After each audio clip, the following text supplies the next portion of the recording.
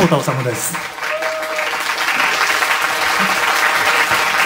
今日はグラナドエスパダライブへようこそいらっしゃいました。そしてようこそ見てくれている、オンラインで見てくれる人たちもようこそライブステージへ。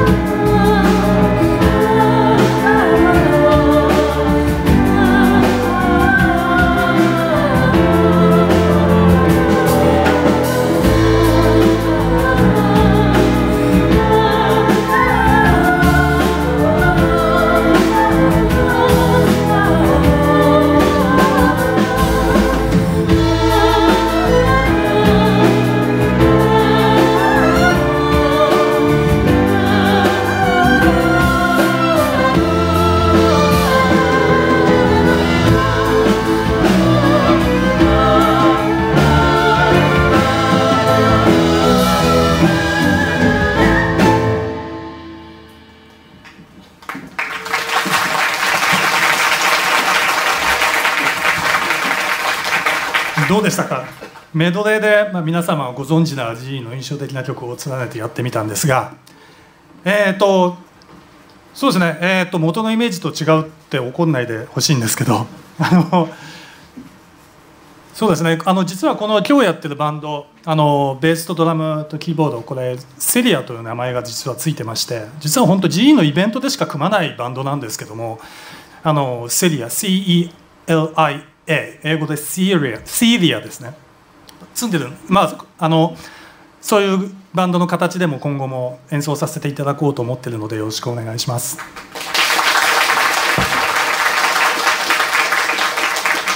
さて、皆さんもステージ見てるばっかりじゃなくてオンラインで見てる方もいろんな画像がバーッと出てくるので、これを見ながら GE の世界観を堪能していってほしいなと思うんですが、次は戻ってやっと自分の曲をまた演奏させてもらおうかなと思ってます。周りの雰囲気を見ながらぜひ楽しんでほしいなと思います。カトリーの編入クエストで有名なディスプリンをいきたいと思います。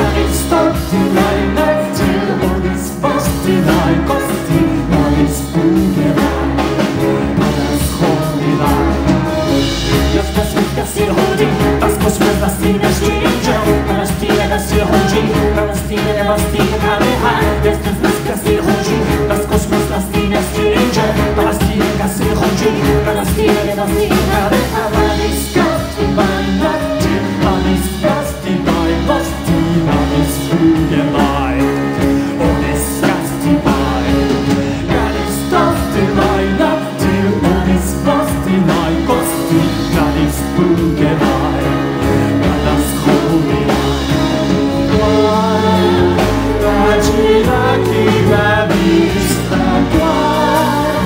alla risorno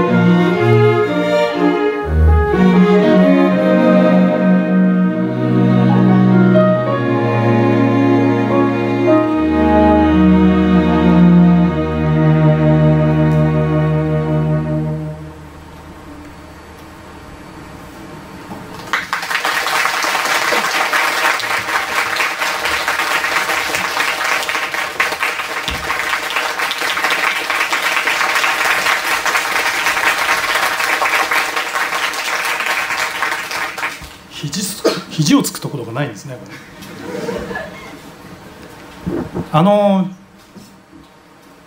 IMC ゲームズのキム・ハッキュ社長という人は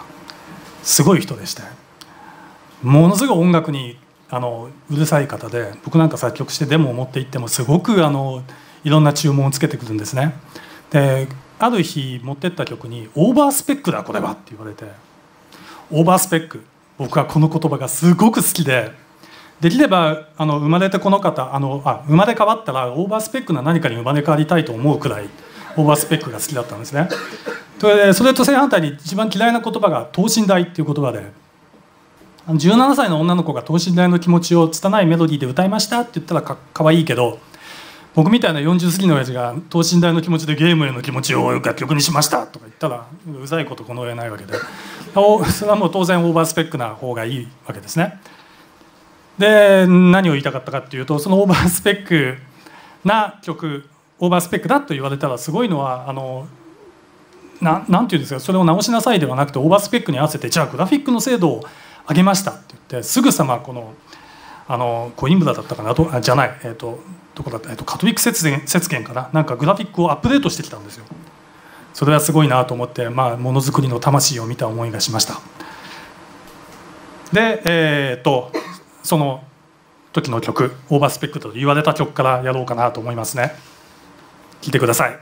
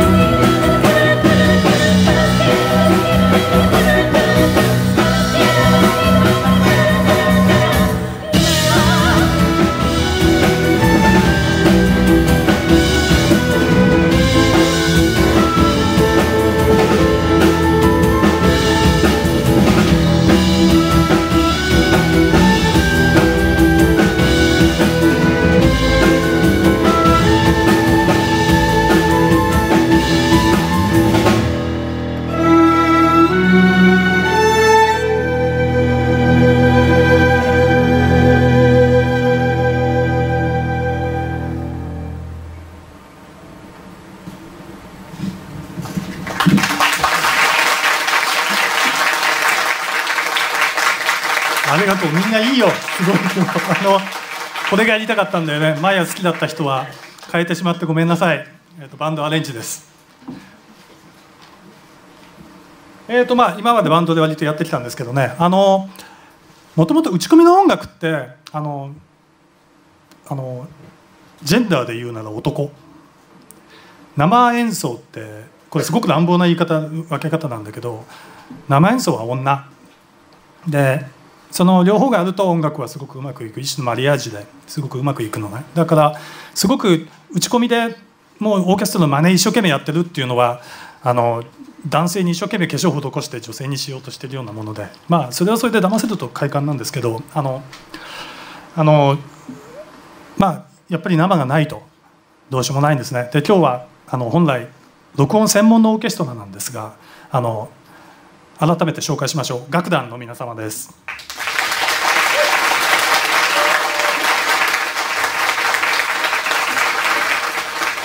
まあ録音専門ですが、見た通り結構ね美男美女が揃っておりますし、今日のような画像で映されるのはもう大歓迎で大丈夫だと思います。それでは少し曲の雰囲気を変えまして、ちょっと次もかなり難しい曲で、ちょっとこの曲が今回我々的には結構ボス戦的な役割の曲でして、で画像の方もお願いしてちょっとボスだらけにしてもらったような状態がありますので、皆さんちょっと見ていただいて楽しんでください。これはフランス語で曲名を言うのが正しいです。ファタール。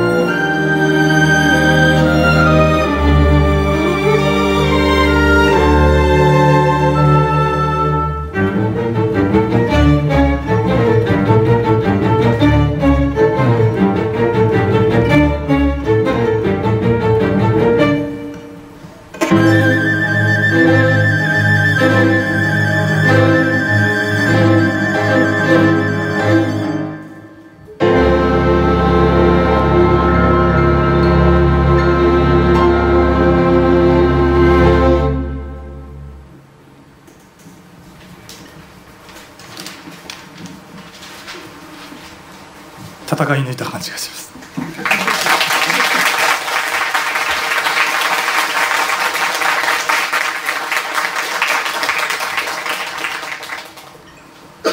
じゃあちょっと雰囲気変えて。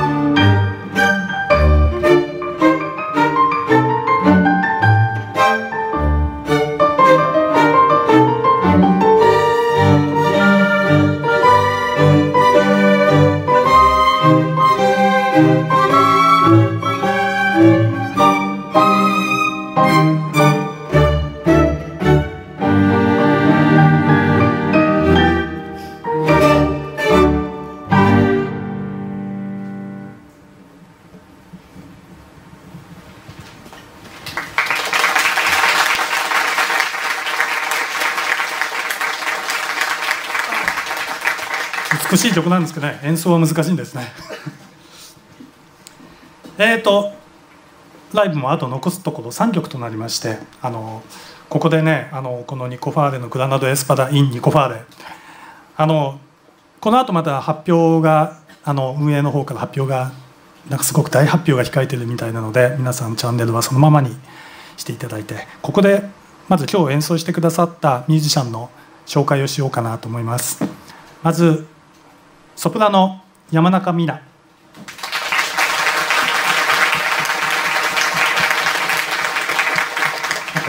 アルトレイニー、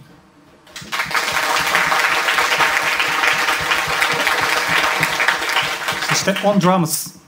奈良部大、